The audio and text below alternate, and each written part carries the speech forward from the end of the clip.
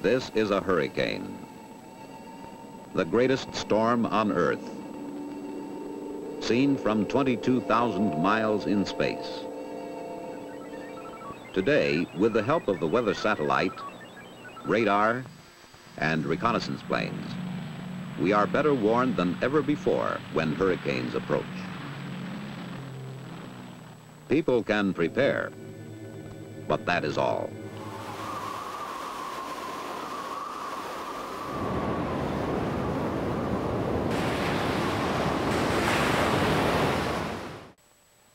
Our research group is composed of physicists, engineers, chemists, and mathematicians. We don't predict the weather, we make it. And now, everyone complains about the weather.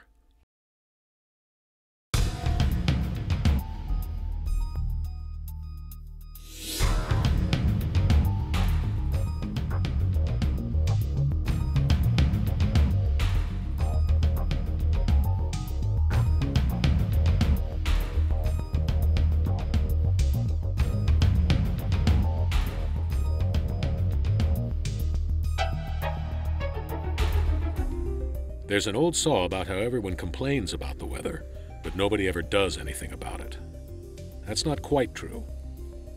China Lake did a whole lot of things about the weather. Over the years, the folks at the station made rain to break droughts. They broke hurricanes, too, and they cleared away fog. They modified weather patterns to help impede enemy operations. They developed tools and techniques for measuring, modifying, mutating, and otherwise messing with clouds cold and warm, storms small and large, and fog and hail and even snow. People have tried to exercise at least some influence over the weather, well, pretty much forever. From dancing for rain to beseeching Poseidon or St. Elmo for fair winds and calm seas. As early as 1890, the U.S. government had funded studies of the potential of smoke and explosives to convince rain to fall. During the 1920s and 30s, both government and industry sponsored efforts to make rain and clear fog using dry ice and exotic smoke. And giant fires were lit to try to cause potentially deadly fogs to rain out. By the late 1940s, China Lake was in a prime position to take up the challenge. The station's unparalleled expertise in propellants and pyrotechnics and energetics in general, combined with its active and broad-based research program, and with its unique combination of military and laboratory assets, allowed the station to pursue and apply state-of-the-art techniques to the chemical compositions, the creation and dissemination methods, the hardware, the methodologies, and, perhaps most importantly, the empirical evaluation of weather modification. China Lake research in weather mod began not long after the war. By 1949, the station was experimenting with dry ice cloud seeding and investigating more advanced technologies. Mid-1950s studies of smoke generation for battlefield screening and research into aerosol spray techniques for screening smokes led the station to develop a new method of silver iodide production and to begin new research in weather phenomena and modification techniques and technologies.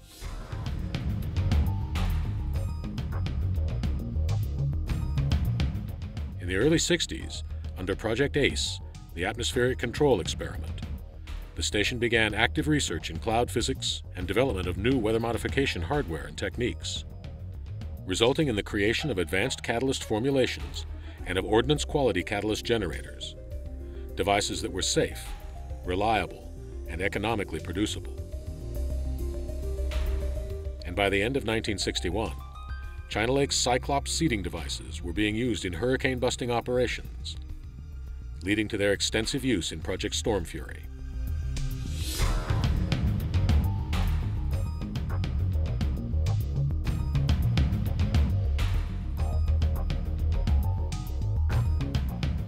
The station's program expanded quickly.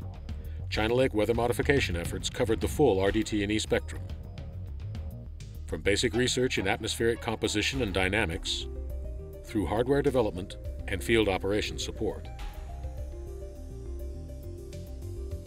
Over the next decade, China Lake pursued weather projects around the nation, indeed around the world. And for all their impact, few people ever heard of those projects.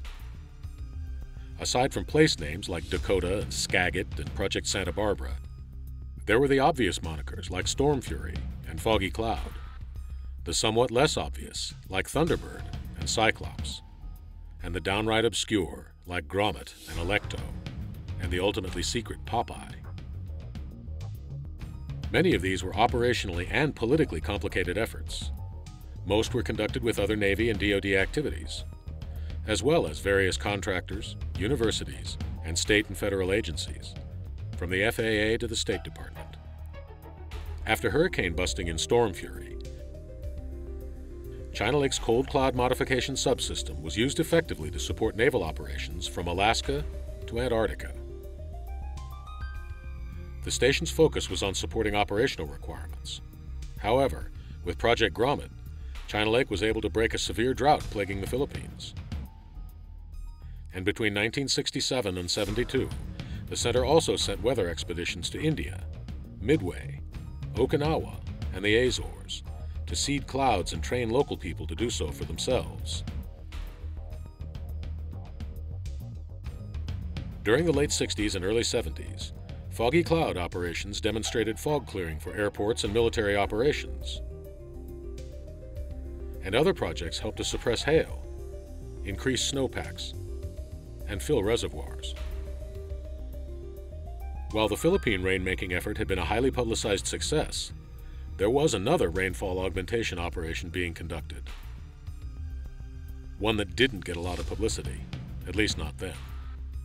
At a time when even the mention of military application and weather modification in the same sentence was classified, China Lake was tasked by DoD to try to extend the monsoon season in parts of Southeast Asia in an attempt to interfere with troop and supply movement on the Ho Chi Minh Trail.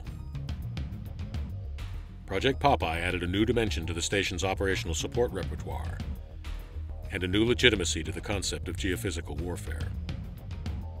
Cloud seeding is probably the best known aspect of WeatherMod, and the most obvious, but the station's research also included related efforts not centered in the clouds. China Lake designed and fired meteorological sounding rockets. Aeolus and Rock-Oz investigated atmospheric composition, temperature curves, and ozone densities. The station studied winds aloft and odd atmospheric phenomena, and pursued the characterization and detection of clear air turbulence, with an eye toward mitigation of that potentially deadly occurrence. Although military research in WeatherMod was eliminated in the mid-1970s by politics and treaties, the civilian sector continues to use techniques and hardware developed and refined by China Lake in hurricane abatement, drought relief, and fog dispersal. Technologies and methodologies pioneered by China Lake for WeatherMod and atmospheric control did find later application in modeling and simulation, tailored pyrotechnics, and advanced countermeasures. And its early contribution to geophysical combat was far from the lake's only foray into very unconventional warfare. But that's another story.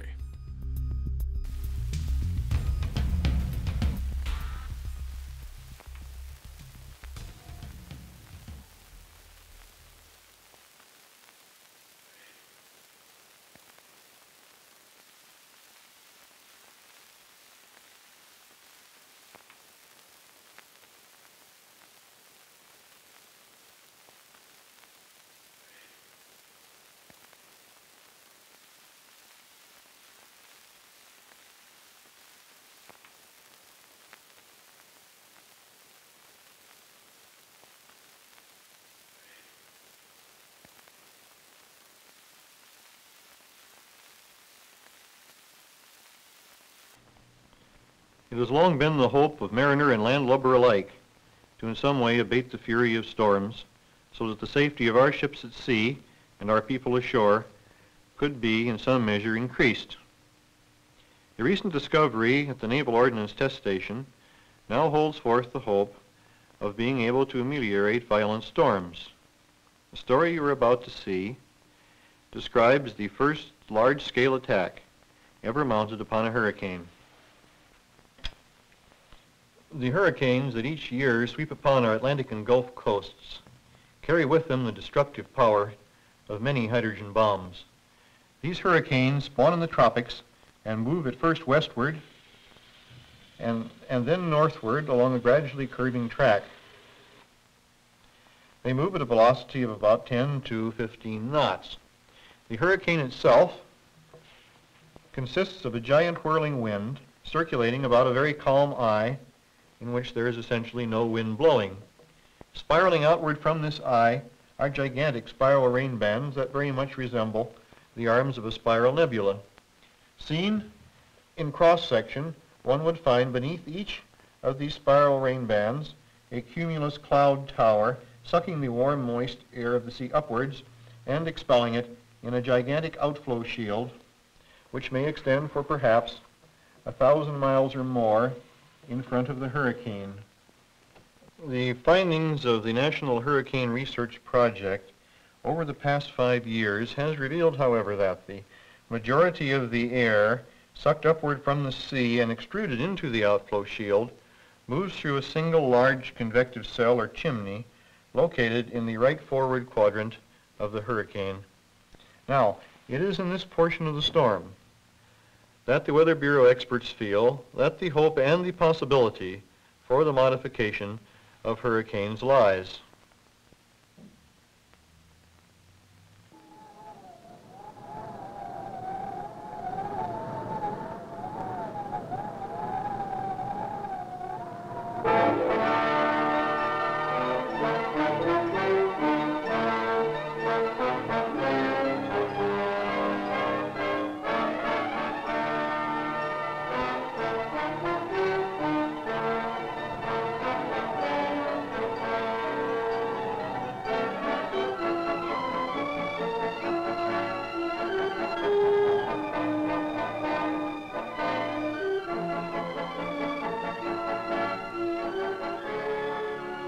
Scientists at the Naval Ordnance Test Station, China Lake, California, and in the United States Weather Bureau, Washington, D.C., have conducted a preliminary experiment which may have long-term effects on hurricane control. As Knott's chemists were seeking a colored smoke which would be visible at high altitudes, they discovered that pyrotechnic and propellant compositions could be made which give high yields of silver iodide. They immediately recognized that this discovery could be applied to cloud seeding experiments. It was suggested to the Weather Bureau that this concept be used in the 1961 Hurricane Control Project. The Weather Bureau agreed. For this application, a propellant composition, Argentisol 5052, was developed. Essentially, it is a nitrosol propellant with silver iodate as the oxidizer. The initial formulation consisted of 70% silver iodate and 30% nitrosol binder. Silver iodate is normally available in 1-ounce quantities. Until a commercial supplier could be located, it was necessary to prepare the silver iodate crystals at Knott's. All the initial formulation and tests were conducted by the Research Department's propellant facility, which prepared 400 pounds of silver iodate in the required crystal size for large-scale testing. The oxidizer is blended with the rest of the propellant ingredients. The viscous mixture is then poured into casting molds, where it is baked at 130 degrees Fahrenheit until turned into a solid. A bomb-like container was designed and fabricated at Knott's. 2 seconds after it is released, cutters cut through the nylon cord, and the tail section falls away. As it falls, it releases and opens the parachute, which actuates the fuse and causes the generator to start operation. The propellant is cast as an end-burning grain with an axial inhibited hole formed by a micarta tube. The motor is designed to burn at 75 to 100 psi for 160 seconds and operate at altitudes up to 45,000 feet. Strands of magnesium Teflon Viton are used as a sustainer material, and aluminum potassium perchlorate, PMVT, as a first fire on the end of the propellant grain and as a coating on a disc of aluminum screen wire. The hardware design requires that ignition be transferred from the front end of the motor through a 12-inch long micarta tube to the nozzle end to fire the igniter. The ignition train consists of a fuse, which ignites an aluminum screen wire cylinder coated with aluminum potassium perchlorate PMVT. This transfers the ignition to the nozzle end igniter and fires the propellant grain. The first test was a failure. Silver iodide condensed inside the container. The reaction wasn't hot enough to completely vaporize it. Heat of combustion was raised from 650 to 900 calories per gram by adding 5% aluminum. The mixture on the left has the aluminum. August 24, the new mixture was tested in a container. It was a complete success at ambient temperature.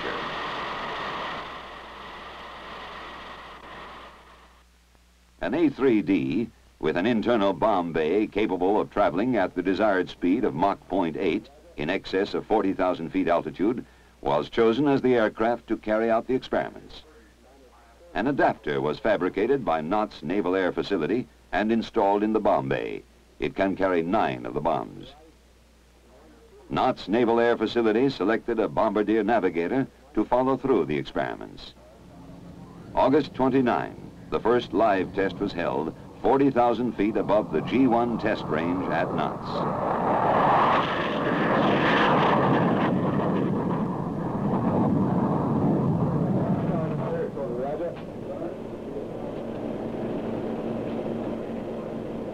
Minus 30 seconds.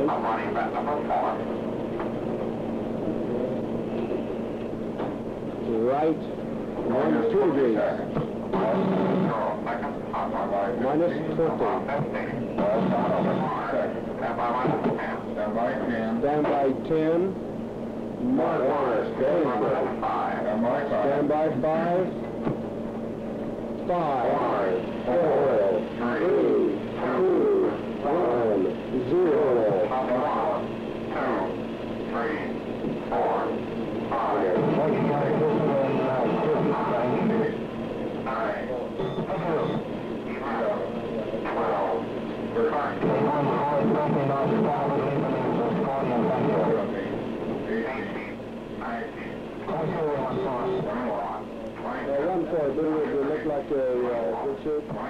This test failed because the fuse wasn't adequate to transfer energy to the igniter at 40,000 feet.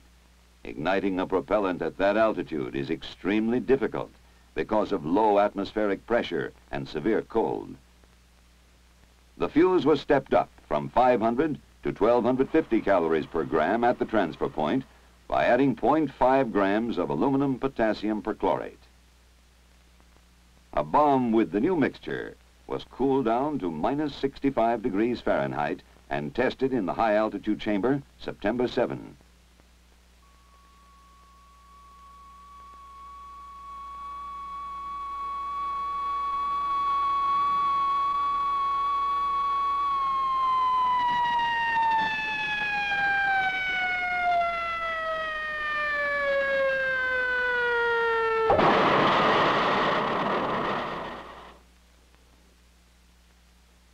It passed the test at a simulated 50,000 feet.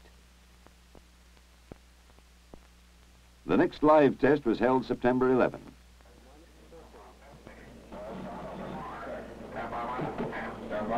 Stand by 10. Mark 1. Stand by 5. 5, 4, 3, 2, 1, 0.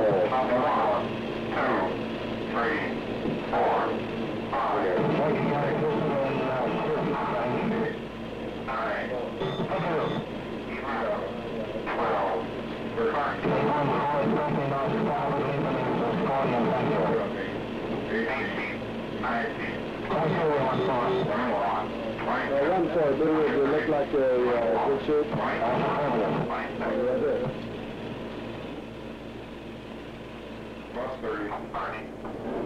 650, the same procedure as last time, back in the item at this time, come back and join on you. 3 more successful drops completed the testing at Knott's. The next drop will take place in the wild turbulence of a hurricane. September 14, Knott's scientists and the bombardier navigator met in Miami, Florida, with the Weather Bureau's Deputy Director of Meteorological Research, Severe Storms, the officer in charge, Fleet Weather Facility, and officers from Hatwing 1 and Hatron 11, as well as the pilot from VAH 11, who would fly the A3D into the hurricane. Final details of the attack were coordinated that day by the various military and civilian agencies involved. September 15, NOTS and Weather Bureau scientists arrived at San Juan, Puerto Rico, just as Hurricane Esther was forming. The staging area for the experiment was Roosevelt Roads Naval Station, Puerto Rico. Roosevelt Roads Weather Station, which had received very early warning of Hurricane Esther from the Tyros weather satellite, maintained careful watch on her. On September 16, the hurricane was 400 miles off the Puerto Rican coast at latitude 23 degrees 30 minutes, longitude 60 degrees 0 minutes. The Hurricane Reconnaissance Squadron, VW-4, sent a control ship into the storm to guide the A3D to the drop point. The Weather Bureau sent a B-57, 2 DC-6s, and a B-26 into Esther to record and observe. The Air Force sent a U-2 on a photographic mission. Esther had the typical spiral rain bands which encircled and converged upon her eye. The cloud floor of the eye had the swirly pattern of small cumulus and stratocumulus spiraling around a central hub cloud. Overhead, fingers of cirrus moved cyclonically toward the low-pressure center. In the middle troposphere, Esther had a characteristic shield of altostratus cloudiness with base about 17,000 feet. The separate cirrostratus shield centered at about 50,000 feet. The cloud tops near the storm center extended above 50,000 feet. This is how the storm looked on the control ship's radar scope before the drop. Esther was a classic hurricane. Her symmetry was perfect. Her wall cloud, the white circular area, was 14 miles wide. Her eye, in the center of the wall cloud, was 15 miles in diameter. The Navy control ship penetrated the eye 3 times that morning to determine the best spot for the drop. The calm, quiet eye was surrounded by a high wall cloud where winds reached 120 knots and more. When the drop area was selected, the A3D was loaded and fueled to fly into the hurricane.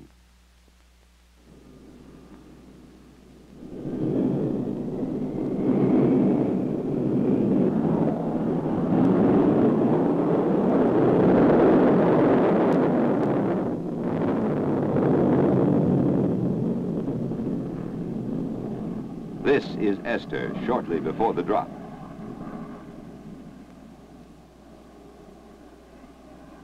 As the A3D and her crew neared the drop point, they had to dump 6,000 pounds of fuel to climb to 44,000 feet. The drop was made in the northeast quadrant. When the silver iodide mixed with the clouds, it caused the supercooled water to freeze and give up the heat of fusion. As shown on the control ship's radar scope, the eye started to fall away in the northeast quadrant and open up. The hurricane changed its course. In the wall cloud, 400 cubic miles had been converted to ice and snow from 45,000 feet down to 20,000 feet.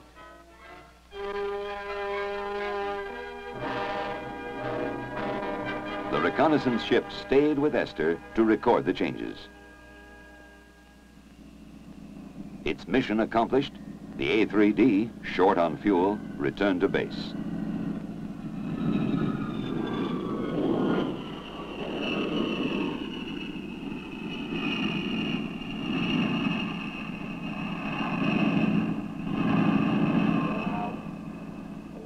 The A3D pilot gave his report. Then he understood what we were going to do. He gave us a 5-second warning, and we dropped all 8 of the bombs on the outbound track. The true altitude of drop was 44,100 feet. True airspeed 470 knots, indicated airspeed fluctuating quite a bit because of turbulence, but it was between 220 and 230 knots. The control ship remained in the hurricane, recording the changes. Esther's eye opened for about 2 hours. The eye began to reform into a figure 9 pattern. With the phenomenon observed and recorded, the control ship and other observation aircraft left the area. The Weather Bureau consultant, who had been aboard the control ship, gave the debriefing report. And then the seeding occurred in this area that was about 15 miles wide. There had been a rather large weakness in the wall cloud. The wall cloud was probably 10, 15 or 20 miles wide. It looked something like this. Then the seeding occurred someplace in here. Closed all the way around. Before it was completely closed. Later on, there was a weak wall cloud down here. Do you think this phenomenon was definitely due to the seeding operation? Oh, you mean this? Yes. There's no doubt in my mind. You have heard the Weather Bureau representatives say that by our method of seeding, we materially altered the cloud structure in Hurricane Esther. Now you may properly ask why we didn't go back and finish the job. Well, we just didn't have any more equipment. However, we're going back again with more. We're going to repeat the experiment several times, and if we obtain the same sort of results, we will know that we have passed a significant milestone on the road to taming hurricanes. Then we're going to go back and we're going to keep this up until we know how to do something about these storms.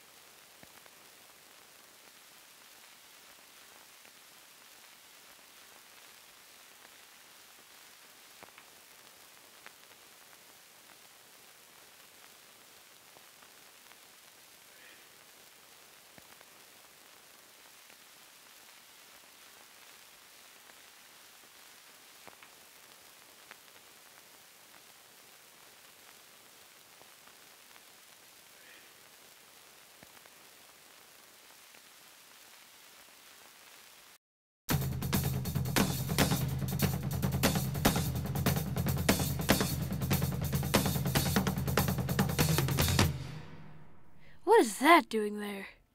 It might seem out of place, a submarine-launched ballistic missile at an air weapons lab out in the middle of the desert. But China Lake played a significant role, a very secret for a very long time role, in the creation of the Polaris missile system and the nation's sea-based deterrent. China Lake engineering and warhead and propulsion and strategic studies formed a large part of the Polaris concept, moving away from the too large liquid-fueled Jupiter missile, the Air Force choice, to the smaller, solid-fueled Polaris, an all-around better concept, one that would actually fit in a submarine. The station also did the most comprehensive targeting study ever, which proved that smaller warheads on more accurate missiles would achieve the deterrence demanded by a deepening Cold War. China Lake's ability to project the advance of technology and apply that to a development program was also instrumental in Polaris breakthroughs, such as the integral reentry body warhead concept. And all this is aside from the propulsion improvement work, and the launch concept development and testing, and safety testing, and the massive motor testing program, which continued through Polaris and through Poseidon and Trident. China Lake's contributions to the Polaris concept and to the missile development program are some of its most significant accomplishments, and some of its least known.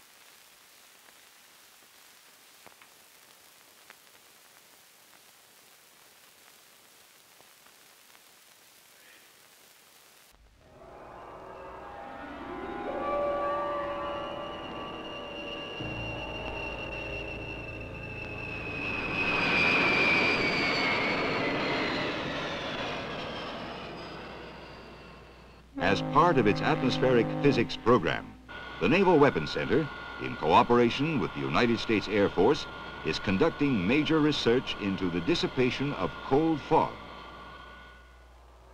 Cold fog is a low-lying stratiform cloud composed of supercooled water and ice crystals, and whose temperature is 0 degrees centigrade or less. A series of tests were conducted at Elmendorf Air Force Base, Alaska, to determine best techniques and seeding materials to clear cold fog. 2 fog seeding concepts were explored. The first of these was the airborne dispensing of dry ice.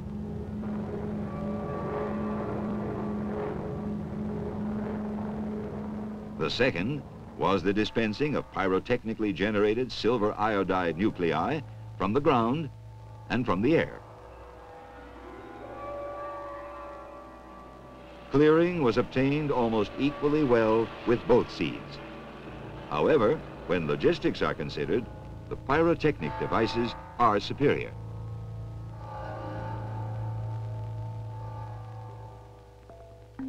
Briefly, the nuclei induce freezing of the supercooled liquid water drops. The resultant ice crystals grow rapidly and precipitate. This effects some clearing. As the ice crystals fall, coalescence occurs, which causes additional clearing.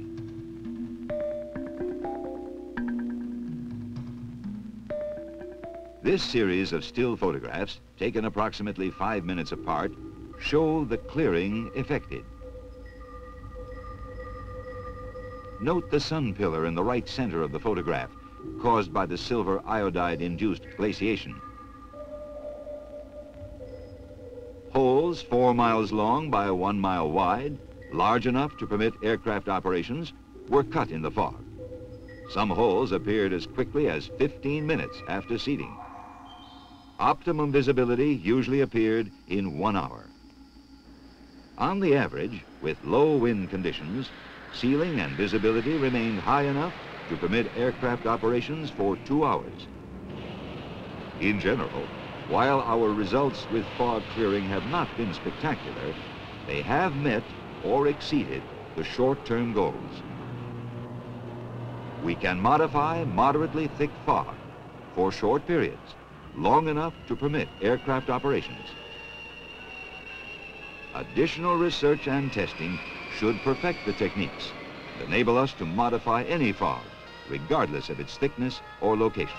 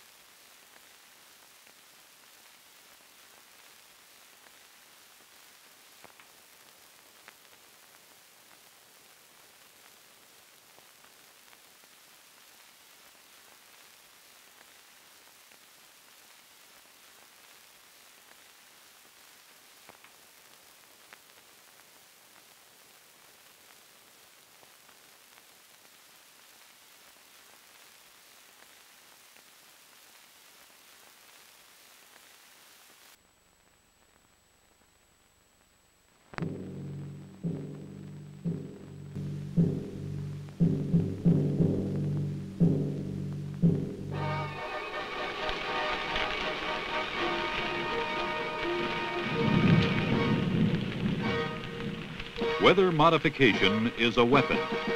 It is a two-edged sword. The commander can use this weapon to improve his own situation or degrade the enemy either on a worldwide scale or in a local area. He can make the old maxims, fog-bound or mired in mud, become literally true. Thus, if natural weather phenomena can be altered, nature can be converted from a tyrannical master to a dutiful servant.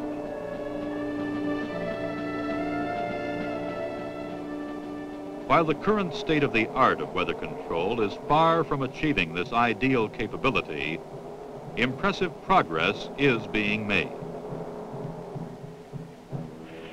Understand that currently, the United States military has no operational weather modification capability.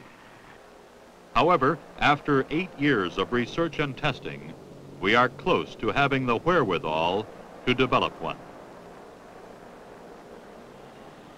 Many other nations also are engaged in weather modification research.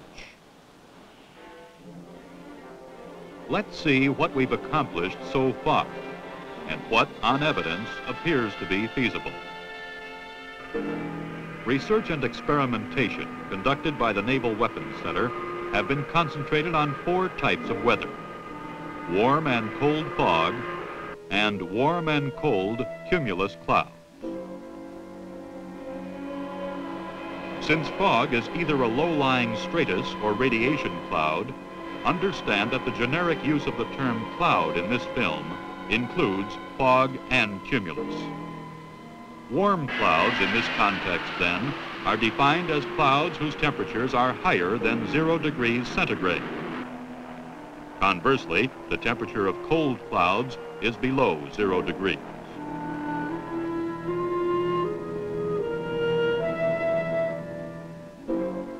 Experimentation so far proves that we can induce precipitation from cumulus clouds, and that we can dissipate certain types of fog over small areas. Beginning with these simple tasks, our ultimate goal is to develop techniques so that the United States can manipulate the weather whenever and wherever military requirements dictate. Research has demonstrated that seeding clouds with various chemical agents holds the best promise for successful weather modification. Currently, we are conducting tests with 2 types of seeding agents: hygroscopic solutions, seen here, and ice nuclei. These nuclei, which are used in cold cloud modification, are silver iodide particles released as pyrotechnic aerosol. This method is used because great numbers of very small nuclei are generated rapidly. The aerosol can be dispensed by specially designed burn-in-place fusees, by burn-in-place ground platforms, or by free-fall flares. This Naval Weapons Center developed flare unit, designated the WMU-1, is now ready for fleet delivery as part of a total weather modification subsystem.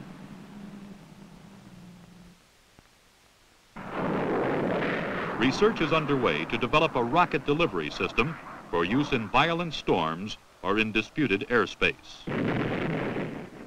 The secret, however, of successful weather modification is putting the proper seed in the exact place at the correct time.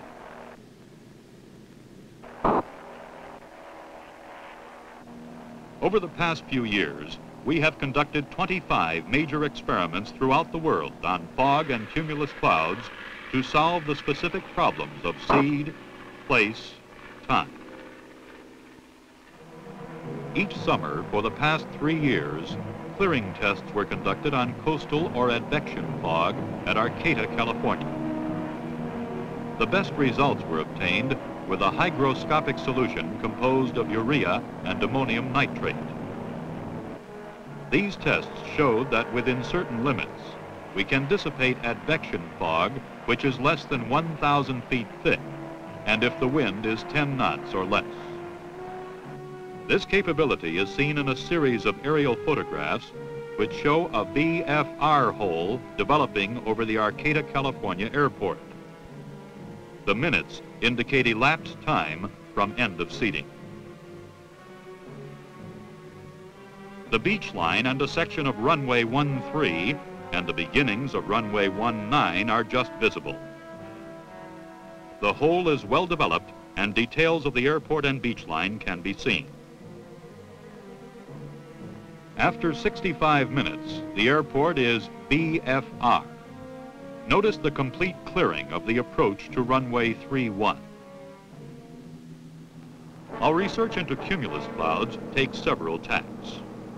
One is to induce precipitation, either rain or snow, in controlled amounts. Another is to control or divert hurricanes. We are also investigating weather modification techniques which will cause or intensify these storms.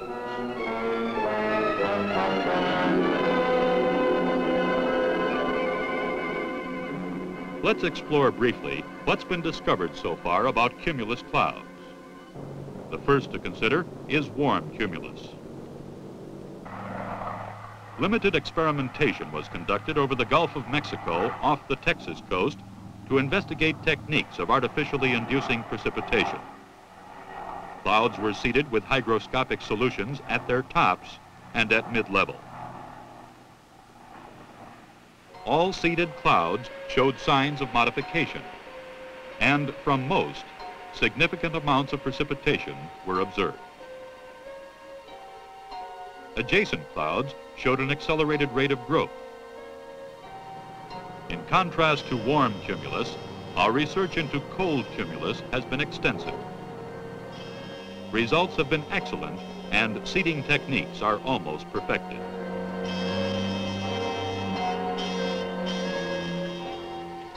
Precipitation experiments, conducted throughout much of the United States, have proven that pyrotechnically generated silver iodide nuclei are effective in causing precipitation at cloud levels where temperature is between -5 degrees centigrade and -10 degrees centigrade. Using this technique, precipitation can be induced nearly at will from suitable clouds. This technique has been demonstrated in overseas operational programs with varying degrees of success. In India, for example, a weather modification program began in late December 1966. The United States government offered to help alleviate a protracted drought and the resultant famine in the Bihar region of northern India. Because of the immediate need for water, a task force was organized quickly, and seeding operations began in February 1967. By virtue of the urgency of the situation and the paucity of suitable clouds at that time of year, any cloud that held promise for releasing precipitation was seeded. In all, during the next 2 months, some 100 individual target clouds were seeded, either with fusees or flares. On average, 1/4 to 1/2 inch of rain was released from half the clouds seeded. The total amount of rain induced in this program was not particularly impressive, nor was it enough to affect the drought substantially. However, overall results would have been dramatic if the seeding operations had been started 3 months earlier during the northeast monsoon, when water-laden, cold cumulus clouds abounded.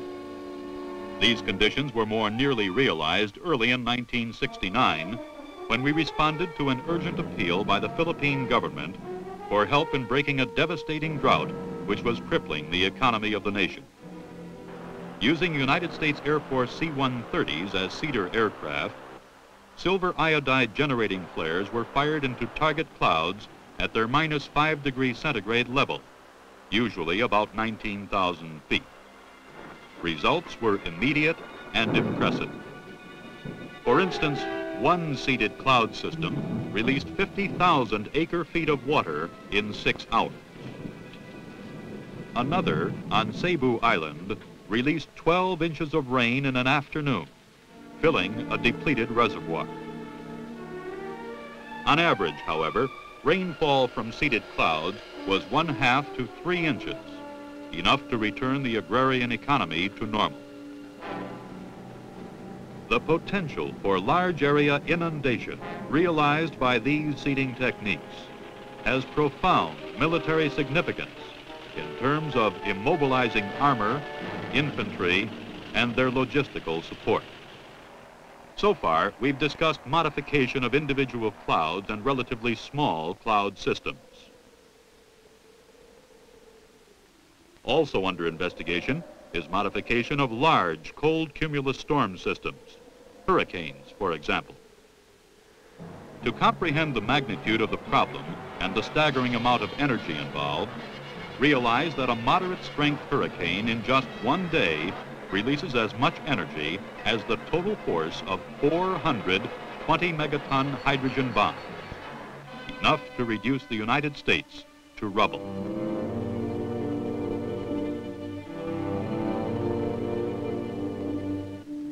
Three hurricane abatement experiments were conducted in the Western Atlantic from 1961 to 1969. In each experiment, the right forward or northeast quadrant of the eye was seeded profusely.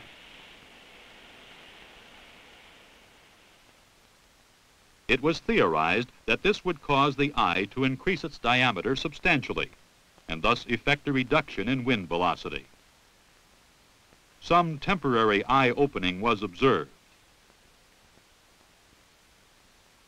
but no long-term modification was accomplished.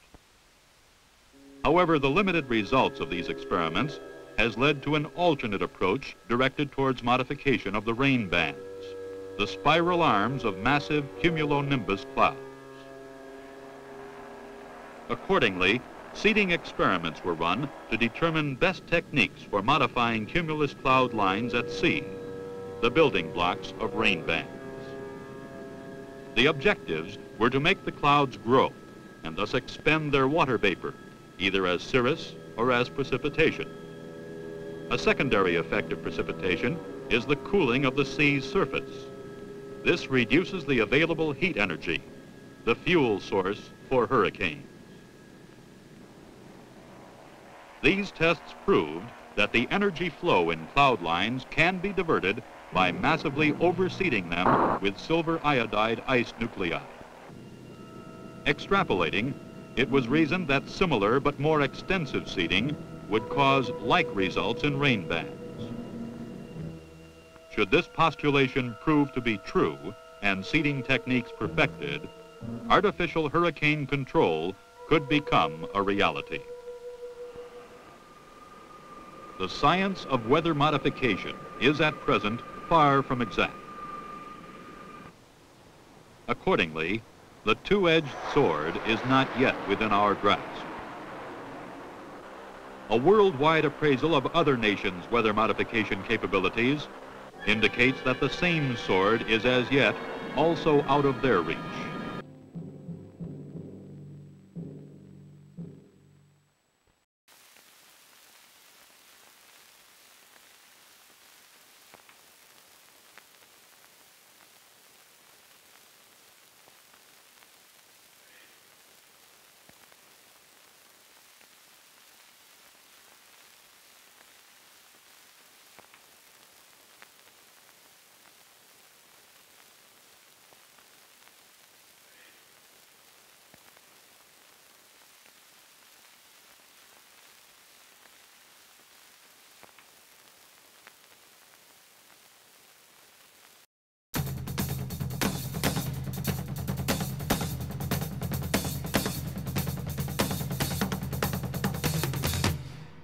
Who was that?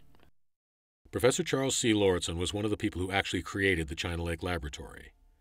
Remembered as the desk-pounding scientist who led the way for making rockets a vital weapon, Charlie Lauritsen was one of the founders of KNOTS and an architect of the unique military-civilian team that made it work. A longtime Caltech professor and renowned scientist, Danish-born Lauritsen was instrumental in the general mobilization of American science to defeat the Axis. Not only was he the leading civilian scientist in the Navy rocket program, he was also a principal in the proximity fuse and guided missile projects, and even the race for the atomic bomb. His influence was key in China Lake's staffing with some of the finest scientists and technicians available, and in the station's post-war development. Charlie Lauritsen was a direct and driven man of great technical genius, one whose vision helped to shape China Lake's organization, its corporate culture, and its decades of success. A great deal more than just a name on a street sign or a laboratory marquee.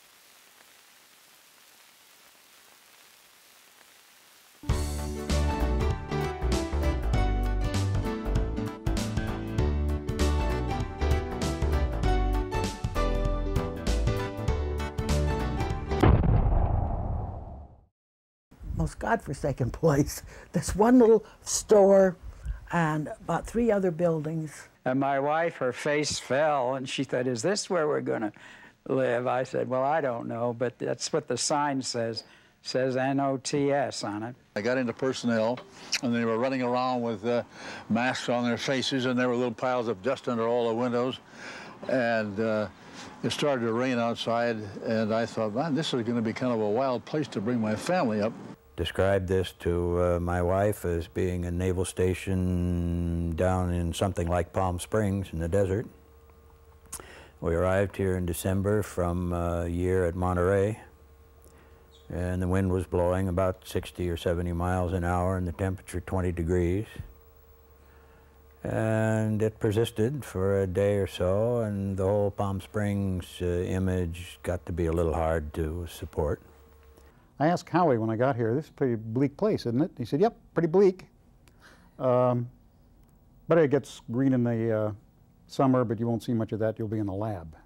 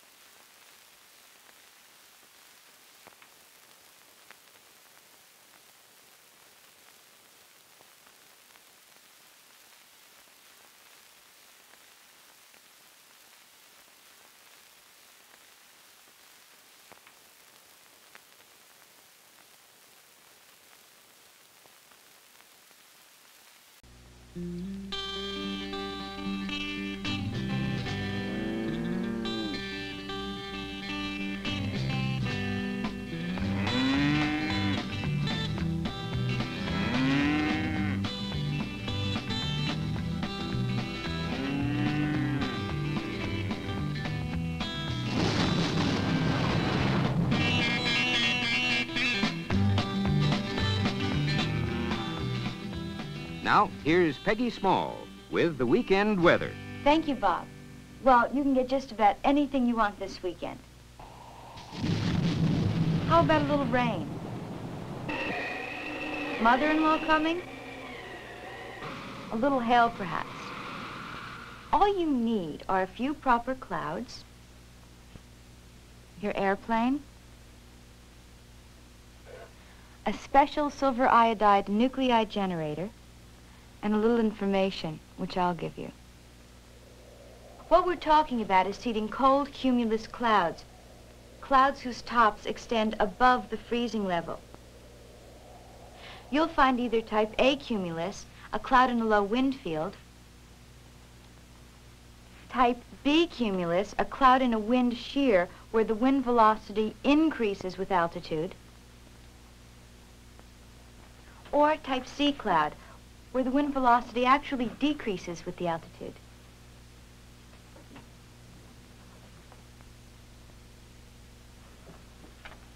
Now, the idea is to get the silver iodide from these nuclei generators into the part of the cloud where it'll do the most good. A sturdy aircraft, multi or single engine, capable of sustained operation at 25,000 feet is just the ticket. Carry supplemental oxygen, and be certain your plane has dual navigation communication gear. Dual automatic direction finders are handy items. So is an instrument landing system and a transponder. An instantaneous rate of climb meter is also useful, and make sure the gyro horizon and gyro compass are functioning properly. So that's the plane, and here's what you do with it. Based on the most recent meteorological predictions, anticipate the cumulus cloud growth through the freezing level in the target area. And time your takeoff so that you arrive on station at the optimum point of cloud development. It's better to reach the target cloud just as it's growing the most rapidly. Only clouds that are growing can be successfully seeded. Old clouds just collapse quickly. A growing type A cumulus will have a hard white top billowing upward. Find a white-topped cloud with a diameter of 1 mile or more, the minimum size for seeding. Seed tall clouds rather than flat clouds. Locate the -3 to -4 degree centigrade level, optimum for silver iodide nuclei.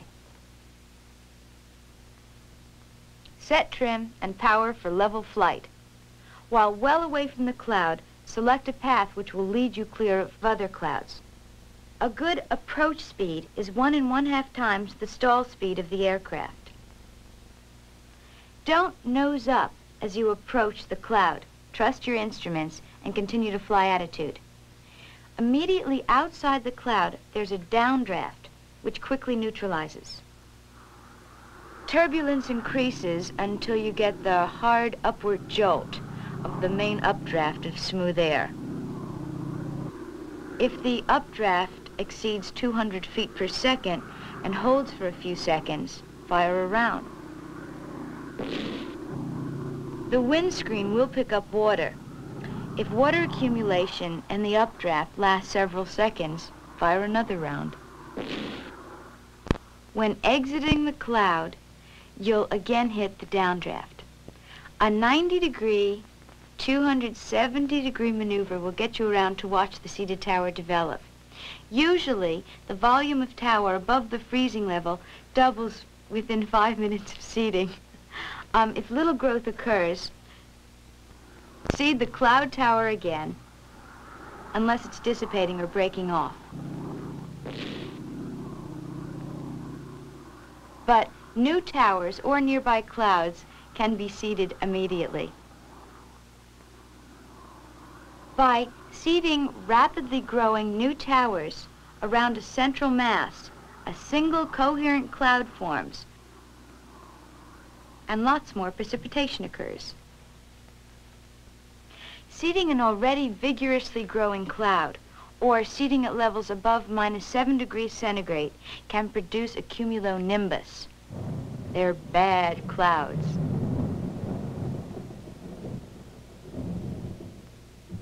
And remember, don't seed any downdrafts either, because the silver iodide is just wasted. Seeding the B, or wind shear cloud, is just a little different than seeding the A cloud. Rather than seeding the rising core, you seed the up shear towers. Where multiple towers exist, seed the most upwind tower of good seeding height. Again, look for hard white contrasty tops. To avoid embarrassment, enter the turret only at right angles to the wind shear. After seeding, you'll notice new towers developing just upwind from those you've just seeded. A third cloud type is a strange one, a monsoon cloud. The cloud leans upwind because the ground winds are stronger than the upper winds. The procedure is just the opposite from seeding a B cloud. Seed the most downwind tower that shows promise. With this basic difference, B and C clouds behave almost the same. Another technique is used when towers do not extend too far above the -4 degree level. These clouds can be seeded from the top. It's less precise and a little less effective, but it works.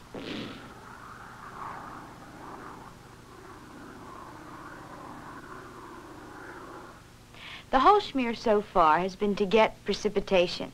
Now, how to get rid of it. Let's say you have a developing cumulus congestus you want to get rid of. Seed the cloud in the updraft with several rounds, one every 3 seconds. The rapid growth causes the tops to break off and blow away.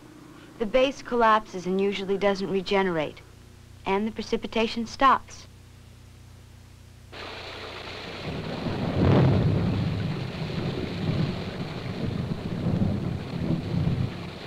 Isn't it fun to fool with Mother Nature?